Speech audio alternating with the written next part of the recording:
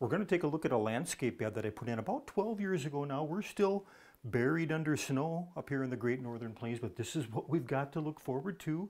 Just a matter of hopefully about a month and a half, we should start seeing some nice green. But we're going to talk about the different varieties of plants that we've got growing here and take a look at the bridge, as well as some of these different rocks and fieldstone we put in there. This is an important part of this overall bed and the contouring. So we're going to talk about all those things. Let's go ahead and get started as we move across left to right. First, we want to take a look at these De Groot's Spire Arborvitae, a nice pyramidal evergreen that allows you to put things in a bed where you don't have to worry about that canopy coming over the top and creating shade. So I just absolutely love using pyramidal plants, especially this De Groot's Spire Arborvitae. Just a gorgeous evergreen plant for our area, very hardy. Creeping Thyme, look at that nice rose pink flower there. Just a beautiful plant. It has died out on occasion through here. If you look at this big open area here, that used to be all Creeping Thyme. And we've got some tulips in there as well that are just finishing up in that spot. So that's one of the things we'll talk about too on a landscape bed. Allowing the plants just to develop and fill in where they want is going to help you create that natural look. There we've got at least one tulip there. The rabbits haven't been real kind to us, but they're leaving us one, so we're going to share.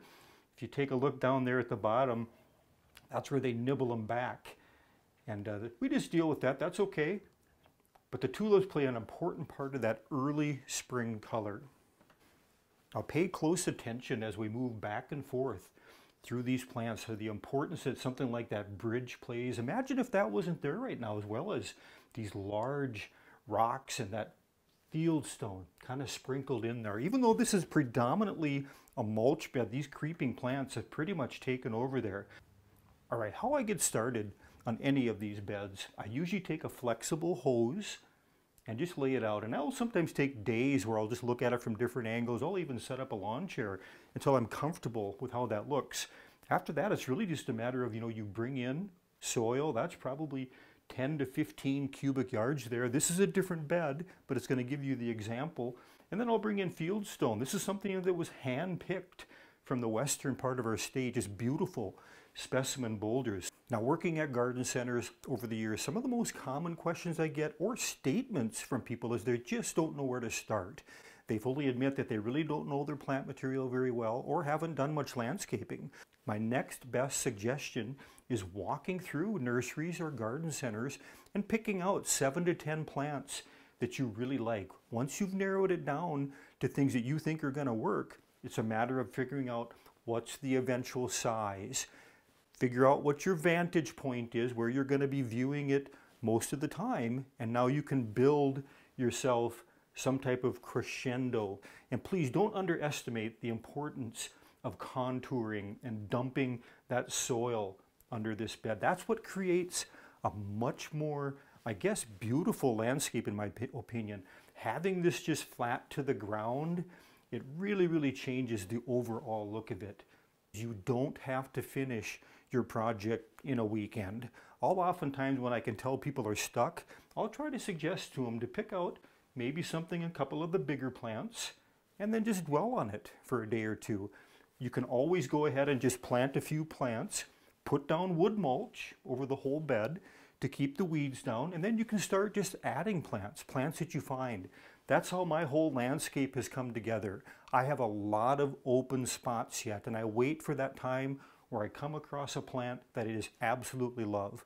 I'm also going to mention under any of my beds, any of the videos that you see, I have no fabric or no poly. And that first year can be a little bit of a challenge controlling those weeds, but the main reason I do it is it allows the plants to spread, to root in, to self-seed. The moment you put down that landscape fabric or poly, you're going to have problems where the plant can't establish itself naturally. So that might be the best advice out of the whole video today. All right, I've got some videos too on how we prepare some of those beds. Not this exact one, but go ahead and you can subscribe and go to our channel. You can pull up those landscape videos if you like, if you're interested in that. All right, behind that rock, that biggest one, we do have a daylily growing there. Now, daylilies are just one of the toughest plants out there, and I do have a different bed in the yard where we've got just a mass planting of the different colored daylilies. You don't always have to go with random. You can do mass plantings. Next on the list here, we're getting into this golden moss sedum, a nice little ground cover that kind of is blending in with this icy blue juniper that we're going to talk about next. Look at how that one little arm is left to grow over there. And that's something I'll have to start pruning now annually. I don't want to cover up this rock, but I want the plants to blend in with it. Next on the list is something that actually has died out. It's this kobold blazing star. It's also called Liatris. That's the Latin genus, but look at the difference here between those two pictures. That Liatris added something special. I don't mind the bed without it, but it just goes to show you that it's something we can certainly add back in. If you like macro photography, look at that. Isn't that just brilliant? What a cool photo. You'd never know that that's what that flower was if you looked at it first.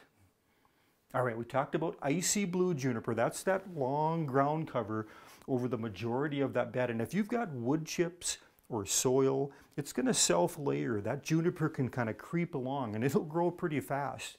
It also does quite well in rocks because it'll take the heat, but it's not going to be self-layering into those rocks, so it will slow it down. You can see here too, we don't want to cover up all that field stone, so that's been pruned like that on purpose, where you allow those juniper veins to go through. Windows in landscaping, you want to make sure you don't completely block something in your landscape whenever possible, unless you're trying to create a privacy screen. But look at that.